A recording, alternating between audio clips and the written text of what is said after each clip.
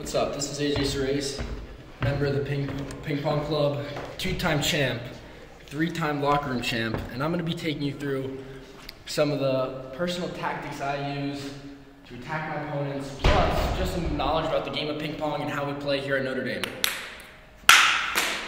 So first off, the way we play here, it's serves by 5 to 21, and it's win by 2.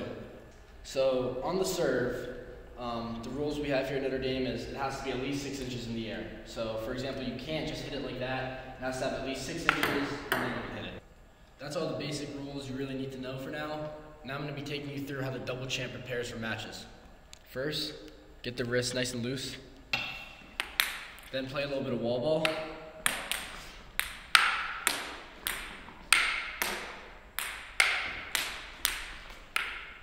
And then we go over here. Maybe you'd like to get about 100, just to get the hand-eye coordination nice. And then it's go time. Now I'm going to be taking you through some of the tactics I use when I play.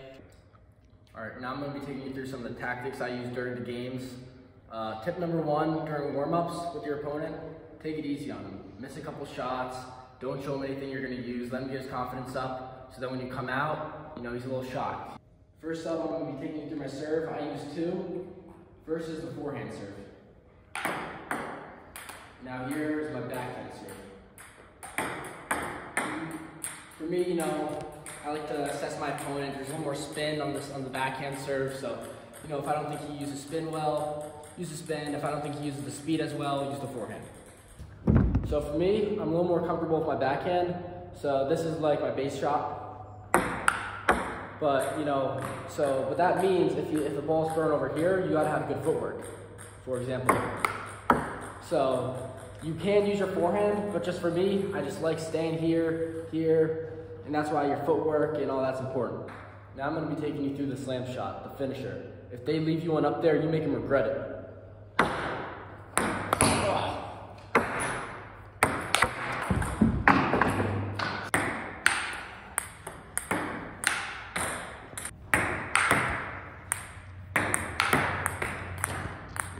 Can you just describe to me what those 2 championships meant to you at the time? Really I'd be lying if I said it didn't mean the world to me. People don't see all the hard work that goes in, all the early mornings, all the late nights, really just grinding on your craft. And, to a lot of people it might have been expected, I'm a good player, but, it really meant a lot. And, I'm just so grateful to have the people in my corner helping me throughout the way. And, I just can't wait to keep this thing going.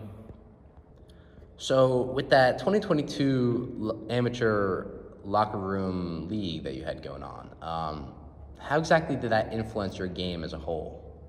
Yeah, it was amateurs, and I think, they played like amateurs and I made them look like amateurs.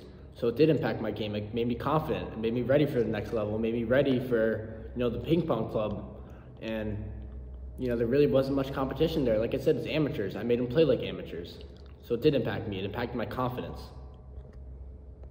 All right, AJ, you're acting like a very confident guy. I've got the records in front of me, and, I'm seeing 2 losses on your name here. Can you describe to us what happened there? Yeah, there were some, I'm going to say there were some external factors I was unfamiliar with going into it, and, I think there's some stuff more than ping pong going on, a lot of calls going the other way and a lot of things, it was weird. I tried to, there was a scandal, It's not ridiculous. It's not ridiculous to say that.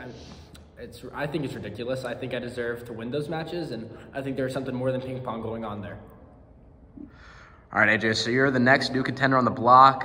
You've been piling up some wins, having 3 in the club league and even more in the amateur league. So my only question, and the question of many others, is what's the next step for AJ Serace? Yeah, I'm ready to announce I'm ready for the pro leagues, and I've got a great support system behind me that thinks I'm ready, and the training hasn't stopped, and I feel like I've grown a lot over this period of time, and I think I'm ready for the pros. So, we're going to give it a shot. We're going to go out there and compete, and, I can't wait to get to the next level. All right, AJ, so I've talked to plenty of other candidates, both from the club and amateur levels where you've performed at, and every person that I've interviewed so far has said the same thing that really resonates with me. It's that ping pong is a game that's larger than life. What are your thoughts on this statement exactly? Couldn't agree more. I think really the discipline and the sacrifices, right, that you have to make to be a great pong player, I mean, it's stuff that I've taken into my everyday life. And, you know, off the court, off the table, I mean, it's who I've become as a person. I've become more disciplined, more sacrificed, you know, just a better overall person. And the mental and physical, you know, challenges that you have to face on the table are stuff that really translate into life, into being a better person. So, you know, it's a larger than life experience, and, you know, I'm so grateful for everything this game's given me. And, you know, like I said, I can't wait for the pro level, and, you know, I'm really going to try to, you know, prove myself right, prove others wrong, and, you know, just be the best I can be.